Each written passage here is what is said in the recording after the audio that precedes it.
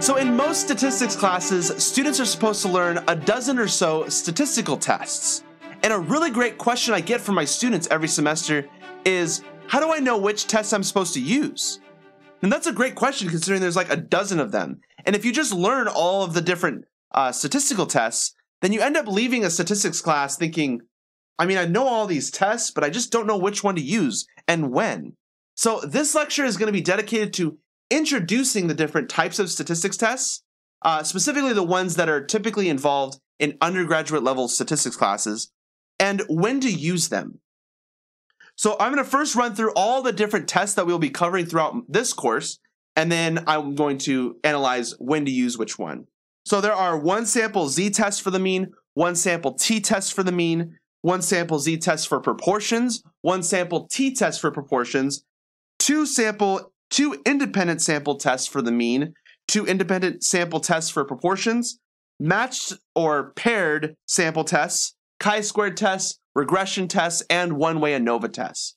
That's a huge list of tests. And it can kind of be overwhelming, and I understand that. It took me a while to be able to understand which one to use and when. So in order to do that, I'm going to break down all these different tests, explain what they are, what their purposes are, and that should hopefully clarify when to use which test. So let's start with the first category of tests. There are two tests in this category. This is the one sample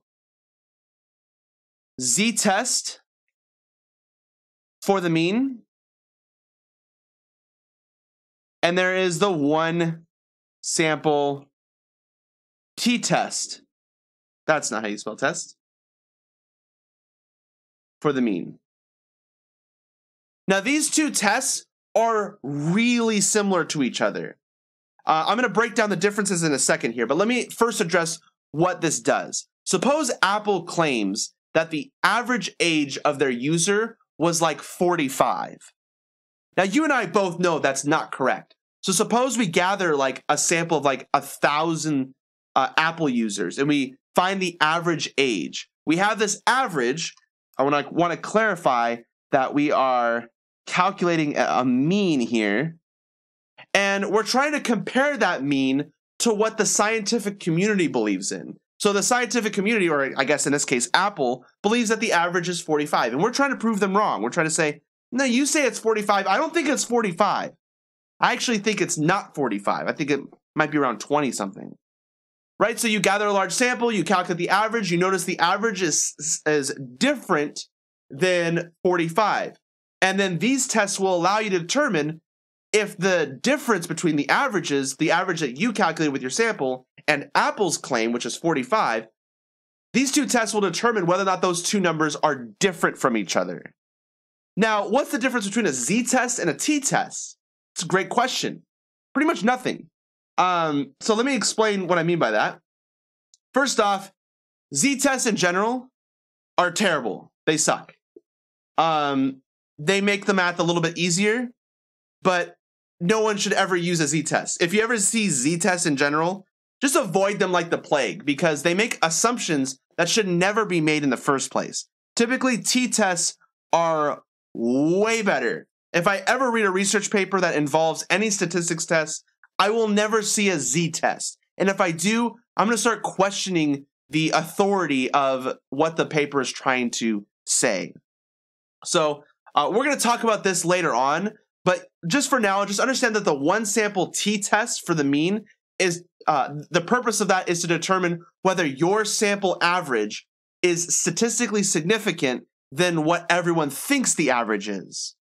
Now let's move on to the next category. The next category is very similar. It's the one sample Z-test for, in this case, not the mean, but the for a proportion.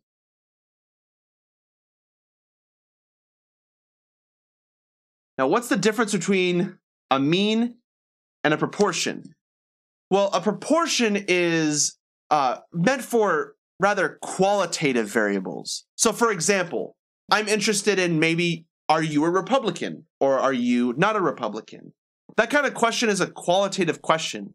And if I gather a huge sample, I can't really compute an average.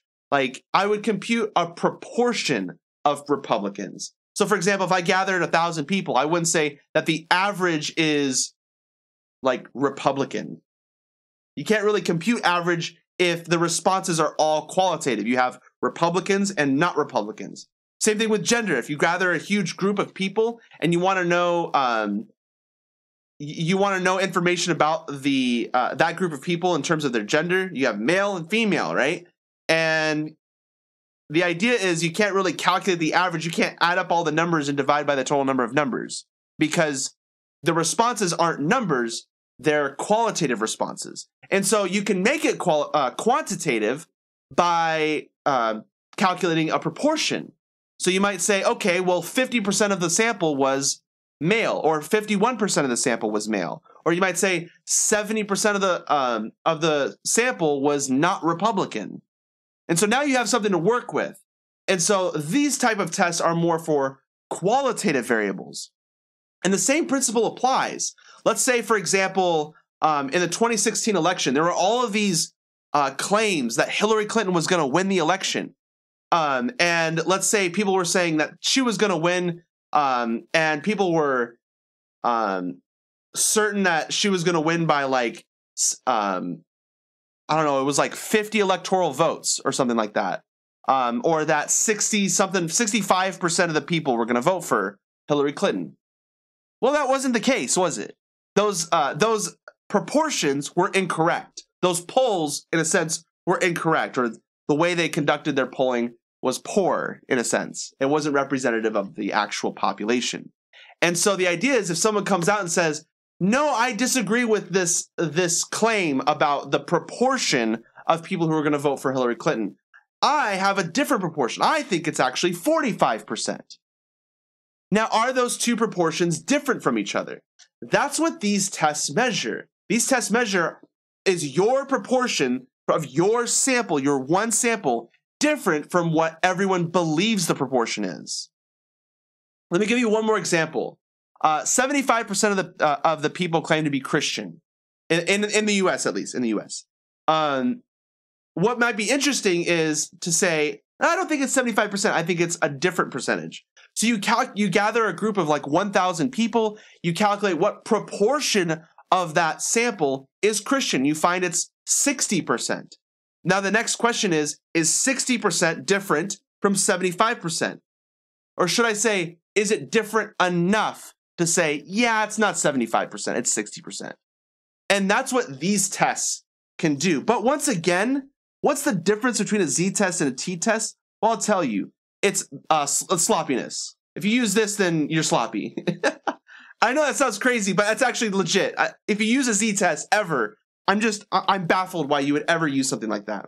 So, so far we've gone over 4 different tests, and these are all with one sample. But let's talk about what you do with multiple samples. And this is where things get kind of interesting.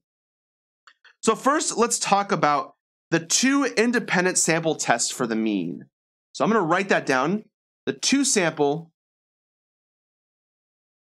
independent test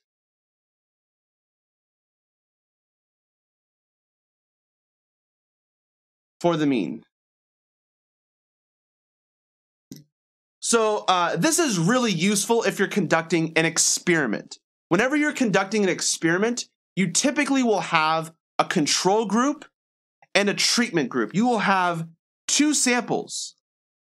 And you want to know, are the results of these samples statistically significant?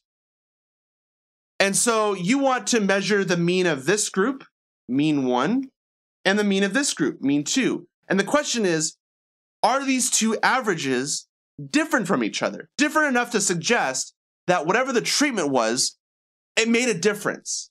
So for example, suppose you found a cure to cancer, and you notice that the results of one group, all these people are getting cured, and the other group, not so much.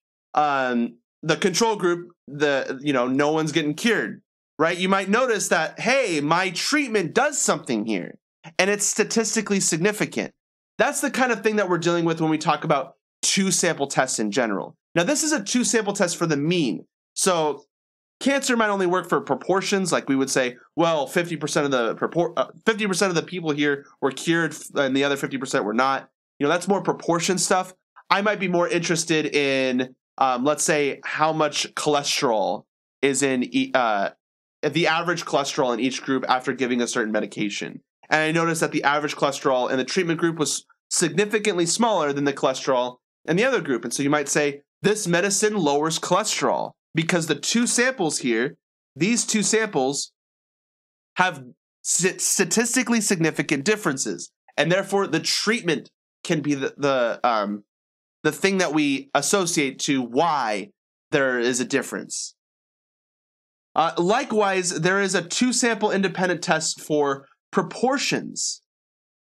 And so you could probably guess what this is going to be. In this case, instead of measuring sample averages, we're measuring proportions. So we have proportion 1 and proportion 2.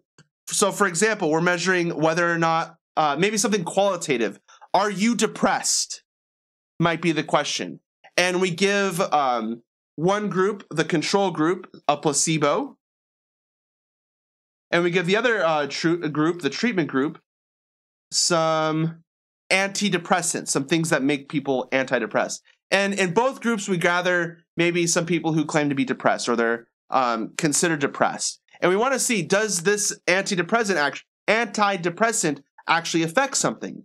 Well, at the end of the study, we ask the question, are you sad, let's say, or are you depressed? And we notice that the treatment group has a higher proportion of people who say, yeah, I feel better now. I don't feel sad. Whereas the control group, you have just the same amount. And you notice those two proportions are now statistically significant. And that's how you can associate the treatment to the cause of why the proportion is now different. So far we're pretty much almost done with all the different types of statistics tests. Let's talk about the paired sample test, or sometimes it's referred to as the matched or paired sample test. Now, this is very similar to the two sample test for the mean or the proportion, what we just talked about. But in this case, the samples are typically the same group of people. They're not independent of each other. They're not like completely different samples. In fact, typically it's the same sample, but measured twice. So for example, I might be interested in an average before and an average after. And I might be interested in, did the average actually change enough? Was there a change in this, in this experiment? And that's what this test can measure. So in this case, the samples are not independent of each other. They're actually dependent of each other. And typically they're the same sample. So for example, maybe I have a classroom and I want to know whether or not my lecture improves the test score of my math test. And so what I do is I give a pre-test and I get an average before, and then I do my lecture, and then I give the test again, and I calculate the average after. And so now the question is, are those averages statistically significant from each other? And so in this case, again, the two samples are dependent on each other. They are not independent of each other. So that's the slight difference here. Next up, we have the Chi-squared test. Now let's talk about the regression test before we go into the Chi-squared test. So I'm going to switch these up a little bit. Let's talk about the regression test. So you've probably heard regression at some point, maybe in high school mathematics. This is typically taught in high school math, or at least it should be according to the Common Core standards. But the idea is we have two variables, and they're both quantitative. And we want to measure, do these two variables have any sort of association with them? Is there any sort of correlation involved? And regression will help you determine how correlated or how associated two variables are. So you have variable 1, x, and variable 2, y, and they're both quantitative. And the idea is for every dot here, every single dot, represents you measuring both X and Y simultaneously. So for example, I might want to calculate your age and your GPA. And I would plot that on this graph. And I do that with everyone. I measure their age and their GPA. Age, GPA. And I graph all of these points, and I'm interested in whether or not age has anything to do with GPA. And so that's what regression is. Now, oops, I just completely exited out that. Let me pull that back up. This is my control panel for all of you who are interested in that. All right, let's go back to this. Very good. Let's talk about the Chi-squared test. The Chi-squared test is very similar. The Chi-squared test determines if there is a relationship with two variables that are qualitative. So in this case, I'm not going up to you and I'm not going to ask you quantitative questions. I'm actually going to ask you qualitative questions. So in this case, I might ask you, let me see if I can get this right. There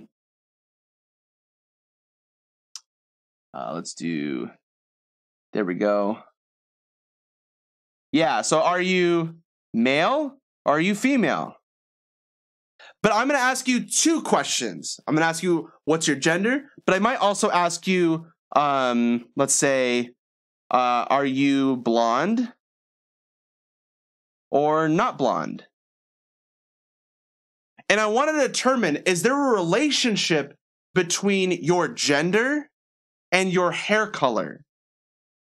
Now, it's really hard to determine if there's a relationship because those aren't quantitative. You can't measure them on a graph. You can't plot points because these variables are binary. There are only two options.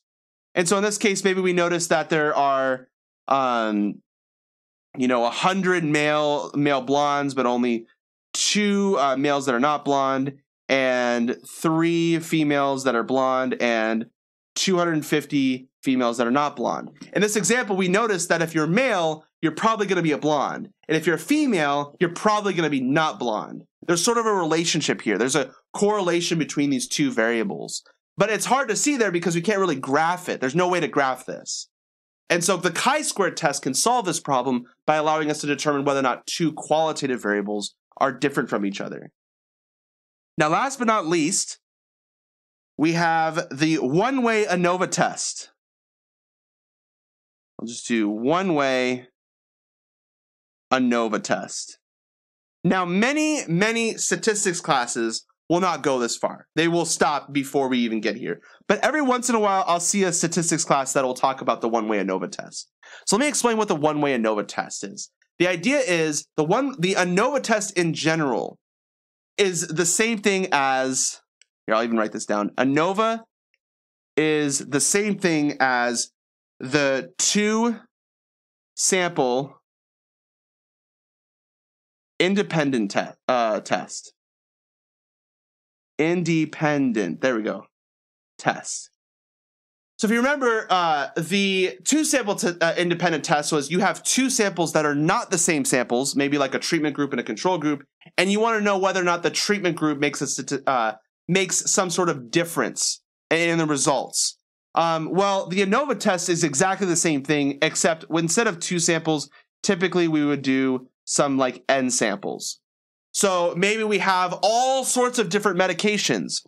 We have a control group, treatment 1, treatment 2, treatment 3. We want to try all sorts of different things. The one-way ANOVA test can help us do that. We want to see which of the different treatments is going to affect the results that are quantitative in nature.